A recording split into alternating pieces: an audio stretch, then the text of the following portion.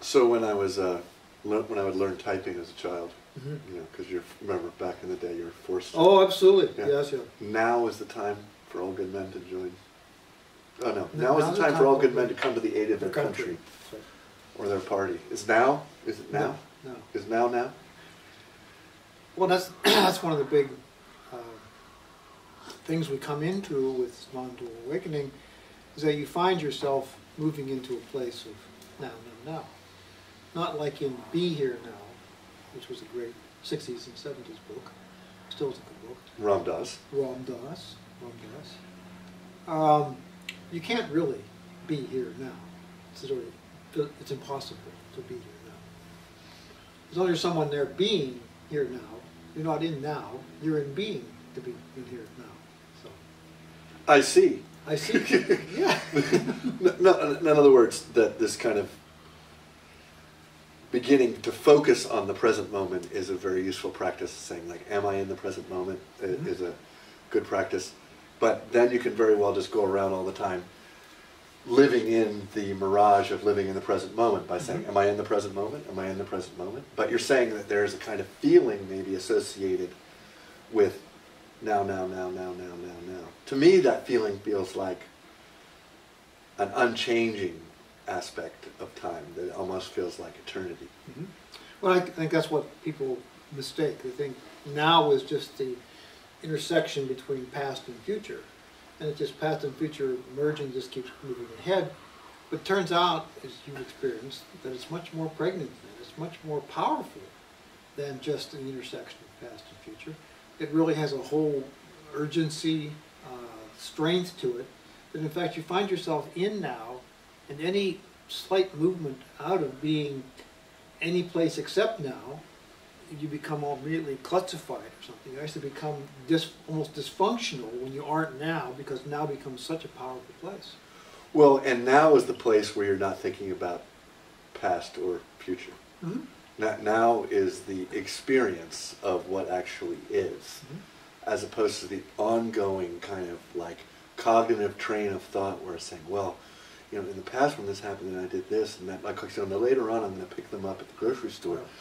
Because then, of course, what you're not doing there is really experiencing not just like the beauty of the content of any particular moment, you know, that leaf, that person, that smell, that breath, but the moment itself has that power that you can't believe that it was there already before. You can't believe that now, as it will just manifest if you'll just stop focusing on the past and focusing on the future, has this force to it even, I would say. There's a kind of unmistakable sense of being in it, not just because your mind is not occupied with these other things, but because it kind of cuts you like a knife in a good way. You know, you just feel, oh, I'm here. You know, I am. Yeah, and it's not being here now, it's not being anyplace else. I mean, if you can watch, if you got to flip those two, look at it that way and say, it isn't something you manifest, it's something you cloud over. Yeah. And so it really becomes a process of removing not now, as opposed to manufacturing now. Right, because it's always here. Now never goes away. Now doesn't go away. If you just notice it, it's always now.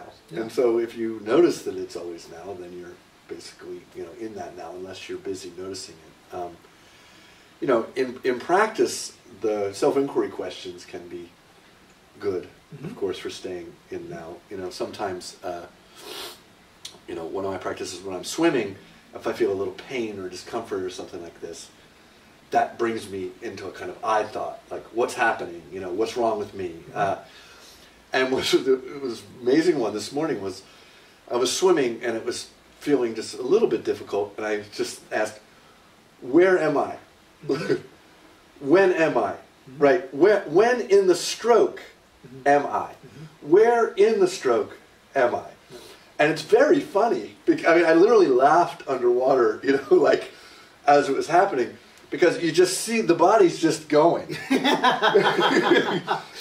Parallel path, yes, it's going. It's just now. The body is just now. Whereas whatever little twinge I had was in my mind. And so you can immediately kind of get a very good sense of when you're in that now Right. and when you're not in that now by using the self-inquiry. Who would be here now? That's right. Well, it's also the easy, quick, fast check back is there are no problems in now. If you watch carefully when you're in now, there are no problems. I mean, now is perfect. Everything is here as it should be, just as it is.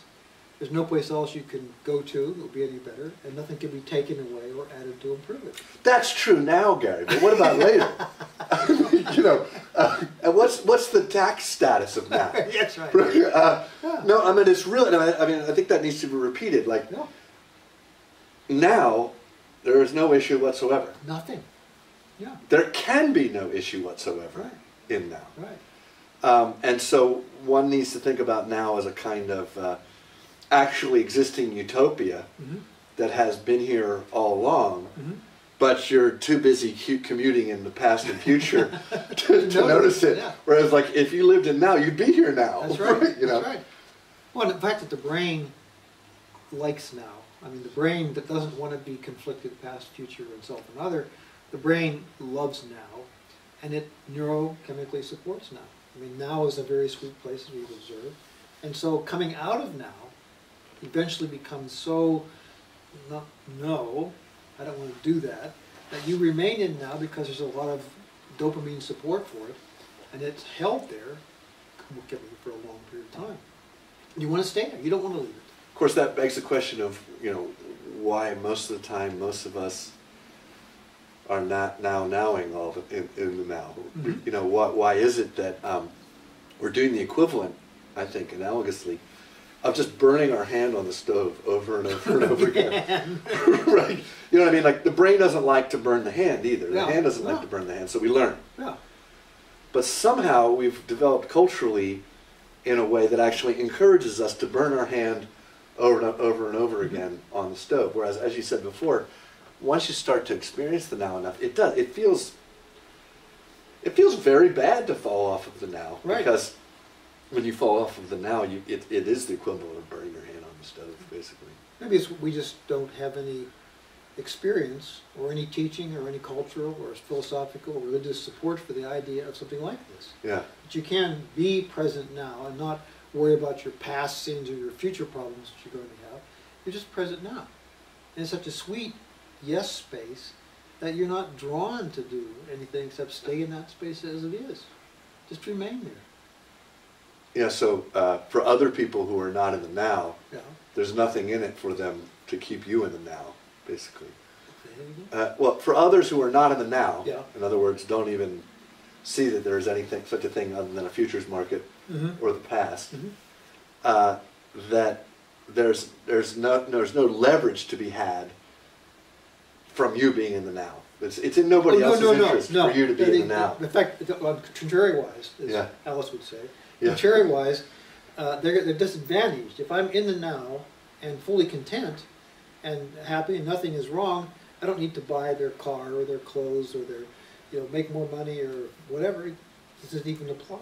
Okay, great. And what's going to happen to the economy if everybody's in the now? The economy is going to go away if we aren't really hungering for new things or craving after the repeat of some past pleasure. Well, it is funny because, this always gets said, Yeah.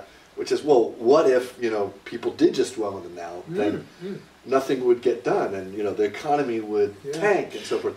Well, first of all, the economy tanks anyway, right? And it doesn't tank in a way that is mutually, beneficial for all concerned. It's just this kind of sputtering engine that goes up and down all the time.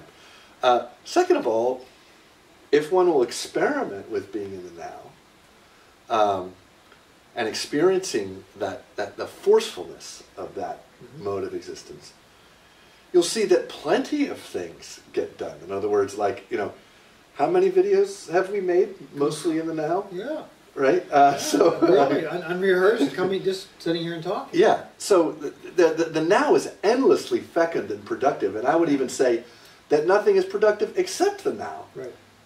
Right. And you can see how much your functionality degrades as soon as you move out of the now into past and future.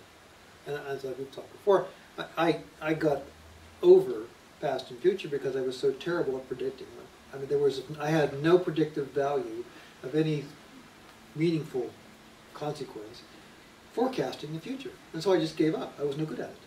And so I find now is a much better place to be because better stuff arises. I'm present for what does arise as it naturally occurs, and I'm nowhere else. I know, but it's almost as if we fall into such a forecasting mode of thought, just thinking about planning for a moment, Yeah.